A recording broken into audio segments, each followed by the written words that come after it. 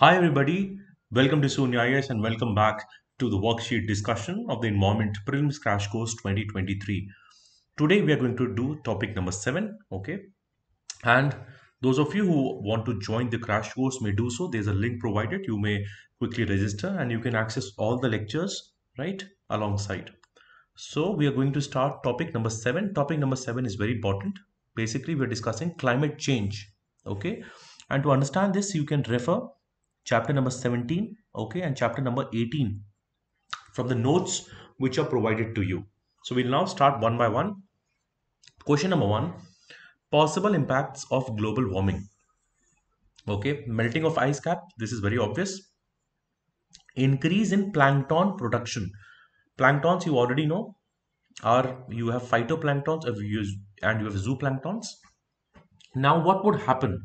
Let's say because of global warming, the temperature is increasing, there is ocean acidification, etc. So the population of these plankton species should decrease or decline, isn't it?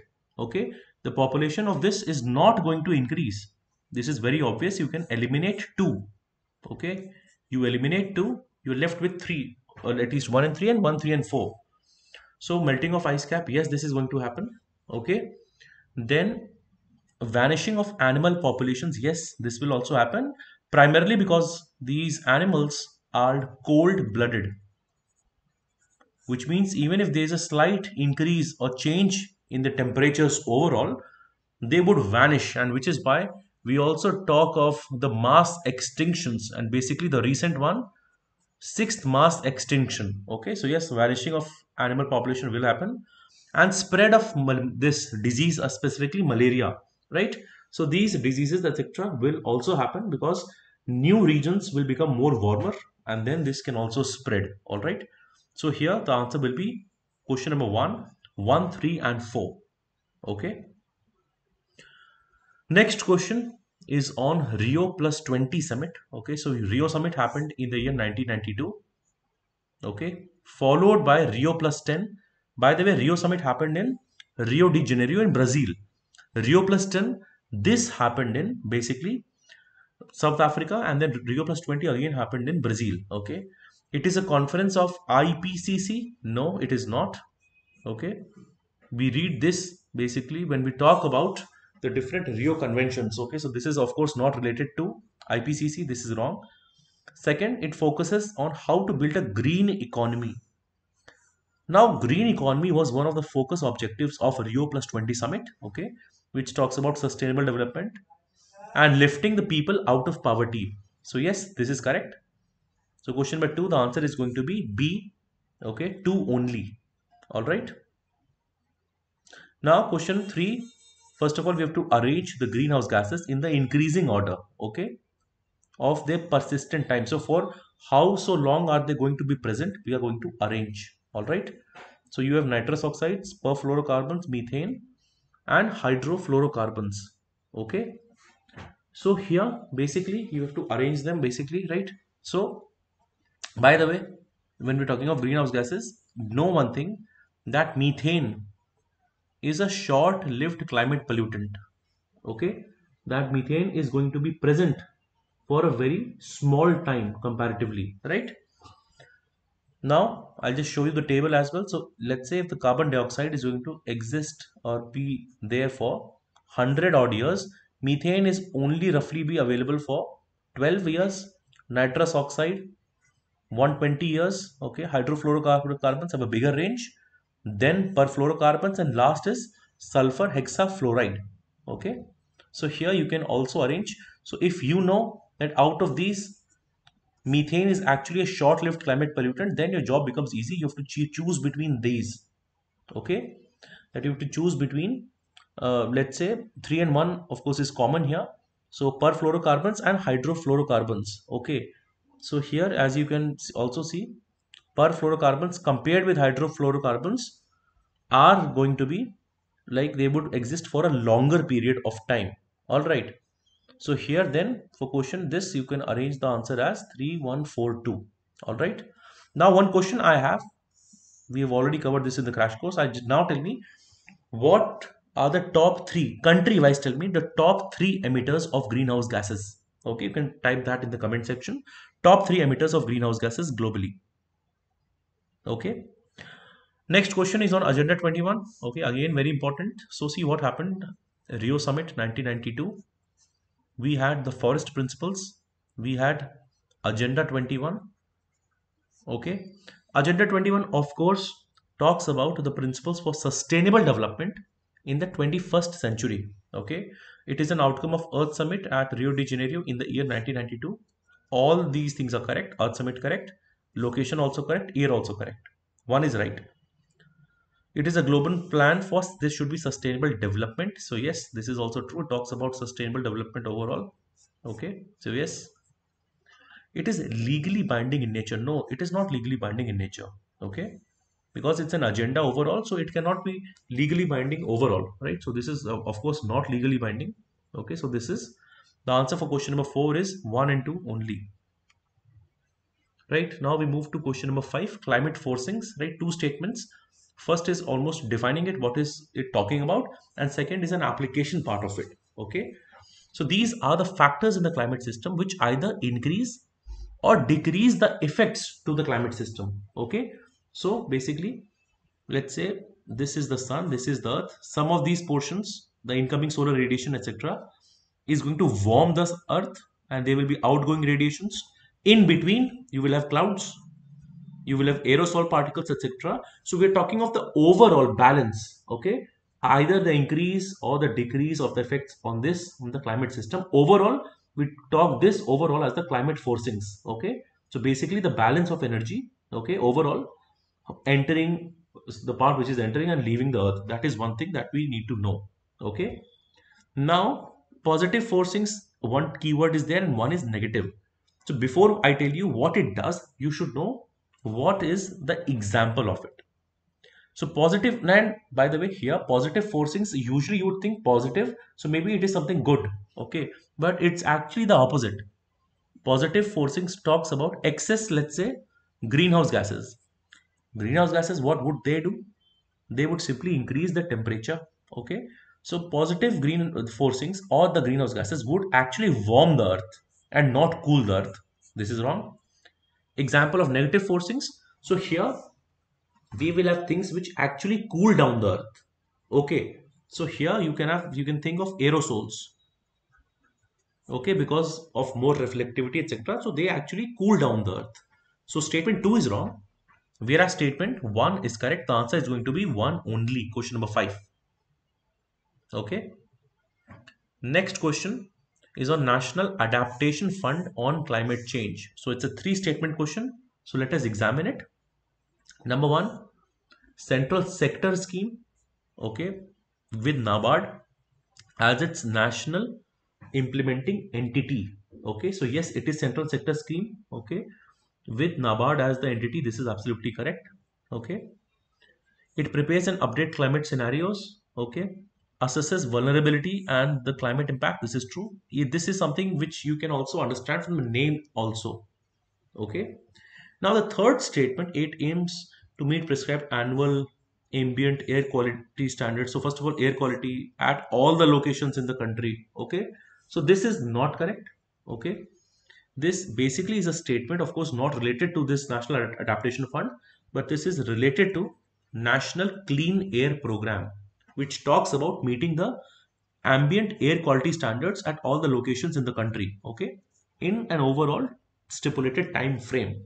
So that is National Clean Air Program. Okay, that is a separate program which had the base year as 2017. Okay, and in that 20 to 30% reductions had to happen in the particulate matter emissions. Okay, by the year 2024. And by the way, even this has been updated. So now they talk about 40% reduction. Okay, by the year 2026. So overall, that is a separate thing. So National Adaptation Fund is different. These air quality standards are different, which means statement 3 is of course wrong. The answer becomes A. 1 and 2 only, question number 6. Now, this is again that question that you have to see and you have to understand and analyze here. Many species are unable to move to new areas, etc. Question is talking about the rising temperature. What will it do to its historical habitat. Okay. So the global rates of species extinctions are likely to approach A, or have exceeded the upper limit of absorbed natural rates of extinction. Okay, this is true. Again, this question is also linked with the concept of sixth mass extinction, loss of biodiversity, which is also characterized in the triple planetary crisis. Okay, wherein you have climate change, pollution, and biodiversity loss combined. So there is a global rate of species extinction which is going on, likely to approach or exceed the natural limits of extinction. Absolutely true. Climate change will lead to decrease in the concentration of dissolved CO2 in oceans. Now, in oceans, what is happening? Ocean acidification. Here, overall carbon dioxide content is increasing. It's not decreasing. Okay, so this you can eliminate. Two is okay. The question is asking what is not correct. So, of course, the answer will become two only. Okay, so you here in these type of questions, you also have to look out for what is it exactly asking you. All right, so it's two only is not correct. Then the next question on Kigali. Okay, so here, first of all, it's asking you what is correct. CFCs were first discontinued under Kigali Amendment. So see what happened. 1985, there was a Vienna Convention which spoke about ozone depleting substances. 1987, we had Montreal Protocol. Okay, so it was that in this Montreal Protocol which spoke about that these CFC chlorofluorocarbons, which are ozone depleting substances, they had to be discontinued. Okay, so CFCs were first discontinued under Kigali. This is wrong, of course, right? This is wrong because it is under Montreal, and in Montreal what you had done, you have discontinued CFC, replaced them with hydrofluorocarbons. This happened overall in the through the Kigali. Okay, like what happened in Kigali? Kigali, you talked about phasing out of hydrofluorocarbons. Okay, so that is one. Then second statement, elimination of HFCs could reduce global warming by 2 degrees by 2100. Now this figure has been exaggerated. It will not be as much. It will be around zero point 0.5 degrees. So even 2 is wrong. 3. Under this Kigali, all the countries have agreed to a timeline to reduce the use of HFCs by roughly 85% of their baselines by 2045. True. Again, one thing for you to notice is that Kigali, etc., talks about reduction of the use of hydrofluorocarbons. It does not talk about the elimination of hydrofluorocarbons. Okay. So here only statement number 3 is correct. All right. Okay. Next.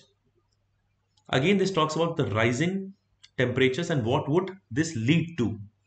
It will have adverse impact on individual freshwater species, community composition, and water quality. Yes, this is going to happen. In the coastal areas, it will exacerbate the water resource constraints due to increased salinization. Okay, so I think statement 1 you would know. Statement 2 maybe if you don't know what does exacerbate means, but still you can understand it talks about water resource constraints worsening. Why? Because of increased salinization. Okay, so this also you can imagine. Let's say increasing temperatures will lead to the shrinking of water habitats, etc., and then more of the salinization and more salt contents will be exposed. So coastal communities will also be impacted, right? So more water constraints overall. So here both the statements are correct. The answer is 1 and 2, question number 9. Okay. Now we're talking of question number 10. Again, a question on ozone. Okay.